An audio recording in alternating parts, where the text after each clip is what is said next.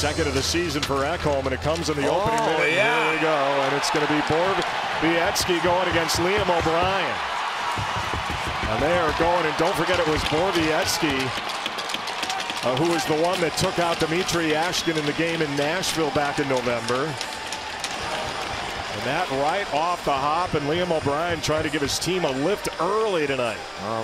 Borowiecki is just staring down the Coyotes bench too. And I'm not sure if O'Brien got caught with one or if he just fell.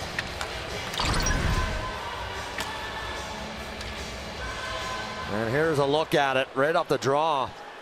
He took a couple lefts there. Number 38, number 90, Major H for fighting. As we take another look there, that left, the old lawnmower. And O'Brien goes down.